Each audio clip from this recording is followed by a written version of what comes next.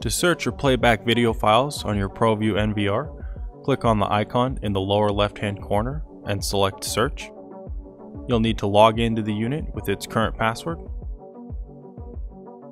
Once the search screen is up, you can click on the date in the upper left-hand corner.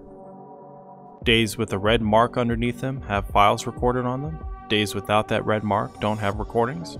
You can select your search type below. Searching for everything is the easiest way. Everything is color-coded.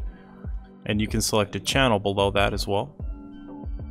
The recordings will show up on the bar at the bottom, which by default goes from 0 to 24. Once you click on a segment on that bar, you can click 2 hours, 1 hour, or 30 minutes, and that will reduce the time shown on the bar at the bottom and increase the size of those colored bars. Once the file is playing, there are additional options at the bottom. You can add a tag to the video file, so if you see something interesting and you want to come back to it later, you can put a bookmark on it, and the DVR will keep track of those bookmarks. You can select manual capture to save a screenshot of the current playback onto a USB thumb drive.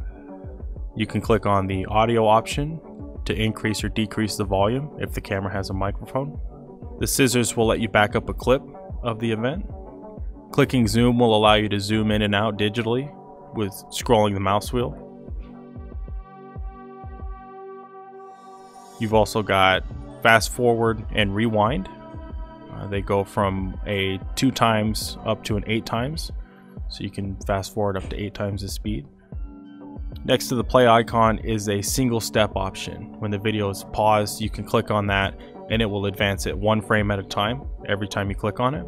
To the left of the play symbol, you've got slow play, which is a slow motion.